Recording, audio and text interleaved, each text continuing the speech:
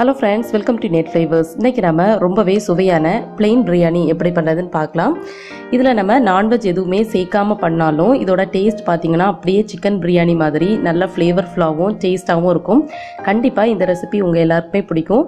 செஞ்சு பார்த்துட்டு எப்படி இருந்துச்சுன்னு கமெண்ட் சொல்ல மறக்காதீங்க.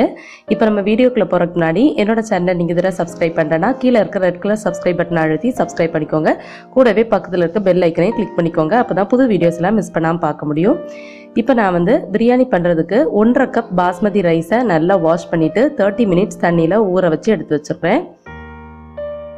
இனி நம்ம ஒரு பாத்திரத்துல 2 டேபிள் ஸ்பூன் அளவு கீ சேர்த்துடலாம். நெய் நல்லா உருகுனதும் ஒரு சின்ன துண்டு பட்டை, 5 கிராம்பு, 5 ஏலக்காய், ஒரு நட்சத்திர பூ இதெல்லாம் சேர்த்துடலாம். 2 மீடியம் சைஸ் பெரிய வெங்காயத்தை தோல் உரிச்சிட்டு நீள வாக்கில் கட் பண்ணி வச்சிருக்கேன். கூடவே 2 பச்சை மிளகாவையும் காரத்துக்காக கட் பண்ணி வச்சிருக்கேன், அதை சேர்த்துடலாம். பச்சை மிளகா வந்து உங்களோட காரத்துக்கேற்ப சேர்த்துக்கோங்க. இனி இந்த வெங்காயம் நல்லா வதங்கி டிரான்ஸ்பரண்ட் ஆகிறது வரைக்கும் வதக்கி விட்டுடலாம். இப்போ பாருங்க, வெங்காயம் நல்லா வதங்கி டிரான்ஸ்பரண்ட் ஆயிடுச்சு. இதுல 1 டீஸ்பூன் அளவு இஞ்சி பூண்டு பேஸ்ட் ஆட் பண்ணிடலாம். இஞ்சி பூண்டு பேஸ்டோட பச்சை வாசனை போற வரைக்கும் நல்லா வதக்கி விட்டுக்கோங்க. இப்போ பாத்தீங்கன்னா இஞ்சி பூண்டு பேஸ்டோட பச்சை வாசனை எல்லாம் போயிடுச்சு. ஒரு பெரிய சைஸ் தக்காளியை பொடியா கட் பண்ணி வச்சிருக்கேன், அதை சேர்த்துட்டு நல்லா வதக்கி விட்டுடலாம். இப்ப பாருங்க, தக்காளி நல்லா வெந்து மேஷ் ஆயிடுச்சு. இந்த டைம்ல நம்ம வந்து பவுடர்ஸ் எல்லாம் ஆட் பண்ணிடலாம். 1 டீஸ்பூன் அளவு மிளகாய் தூள், ஒரு 1/4 டீஸ்பூன் அளவு கரம் மசாலா இதெல்லாம் ஆட் பண்ணிட்டு நல்லா மிக்ஸ் பண்ணி விட்டுடலாம். மிளகாய் தூள் வந்து உங்களோட காரத்துக்கு ஏற்ப கூட்டவோ குறைக்கவோ செஞ்சுக்கலாம். பொடிகளோட பச்சை வாசனை போற வரைக்கும் நல்லா வதக்கி விட்டுடலாம்.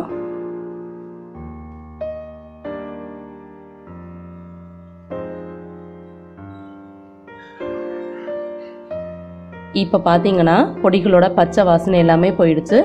இதுல நறுக்கி வச்ச மல்லி இலையும் புதினா இலையும் சேர்த்துடலாம். இது நம்மளோட பிரியாணிக்கு நல்ல வாசனை கொடுக்கும். இனி இத ஒரு வாட்டி நல்லா கலந்து விட்டுடலாம்.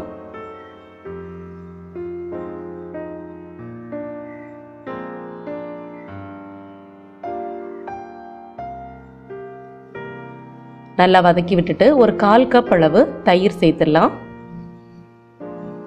தயிர் சேர்த்துட்டு நல்லா கலந்து விட்டுடலாம். தயிர் சேர்த்து கலந்து விட்டதுக்கு அப்புறமா இனி நாம இதுல தண்ணி சேர்க்கணும். நம்ம இன்னைக்கு 1.5 கப் பாஸ்மதி ரைஸ் யூஸ் பண்றோம், அதுக்கு 3 கப் அளவு தண்ணி சேர்க்கணும். தண்ணி சேர்த்துட்டு நல்லா கலந்து விட்டுக்கோங்க. இனி இதில் நம்ம பிரியாணிக்கு தேவையான அளவு உப்பு சேர்த்துக்கலாம். உப்பு சேர்த்துட்டு மறுபடியும் நல்லா மிக்ஸ் பண்ணி விட்டுடலாம். தண்ணி நல்லா கொதிக்கட்டும். இப்போ பாருங்க, தண்ணி நல்லா கொதிச்சிருச்சு. நம்ம ஊற வச்சிருந்த பாஸ்மதி ரைஸை தண்ணியை வடிச்சிட்டு எடுத்து வச்சிருப்பேன், அதை சேர்த்துடலாம். ரைஸ் சேர்த்ததுக்கு அப்புறமா அது உடஞ்சிடாம கவனமா மிக்ஸ் பண்ணிட்டு மூடி போட்டு ஒரு 5 மினிட்ஸ் ஹை ஃப்ளேம்ல குக் பண்ணிக்கலாம். ஒரு 5 மினிட்ஸ் ஆனதும் நம்ம ஓப்பன் பண்ணி பார்த்தோம்னா இப்போ பாருங்க கொஞ்சம் தண்ணி இருக்குது. மேலே லைட்டாக மிக்ஸ் பண்ணி விட்டுடலாம். இந்த மாதிரி அரிசி உடஞ்சிடாம பார்த்து மிக்ஸ் பண்ணிக்கோங்க.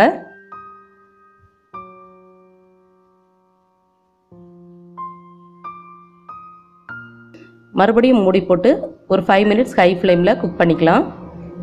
இப்போ அடுத்து ஒரு 5 மினிட்ஸ் ஆனதுக்கு அப்புறமா ஓப்பன் பண்ணி பார்த்தோம்னா மேலே தண்ணி எதுவுமே இல்லை. ரைஸும் வந்து ஓரளவு நல்லா குக் ஆகிருக்கும். இந்த ஸ்டேஜில் இதில் ஒரு மூடி போட்டு மேலே ஒரு கனமான பொருளை வச்சிடலாம். அப்படி இல்லைன்னா ஒரு பாத்திரத்தில் தண்ணி நிரப்பிட்டு நான் இப்போ காமிச்சிருக்கிற மாதிரி வச்சுக்கலாம். அப்போ தான் வந்து உள்ளே இருக்கிற ப்ரெஷர் வெளியே போகாமல் இருக்கும். இனி இதை ஒரு 5 மினிட்ஸ் லோ ஃப்ளேமில் குக் பண்ணிக்கோங்க.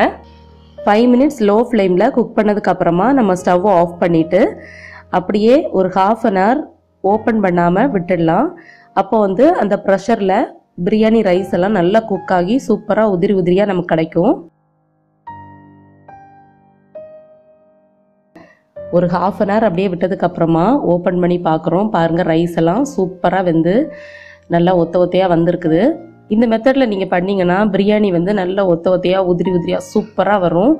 நல்ல வாசனையா நல்ல ஃப்ளேவர்ஃபுல்லாவும் இருக்கும். இன்னைக்கு நான் பிரியாணிக்கு கூட கோபி 65யும் ஆனியன் ரைத்தாவும் சர்வ் பண்ணியிருக்கேன். கோபி 65 வந்து எப்படி பண்ணுறதுன்னு ஆல்ரெடி வீடியோ போட்டிருப்பேன். நீங்கள் இன்னும் பார்க்கலனா செக் பண்ணிக்கோங்க. ஸோ சுவையான பிரியாணி ரெடி ஆயிடுச்சு. கண்டிப்பாக நீங்களும் இந்த ரெசிபியை ட்ரை பண்ணி பார்த்துட்டு எப்படி இருந்துச்சுன்னு கமெண்ட் சொல்லுங்கள். இன்னொரு நல்ல ரெசிபியில் உங்கள் எல்லாரையும் மீட் பண்ணுறேன். அது வரைக்கும் பை ஃப்ரெண்ட்ஸ்.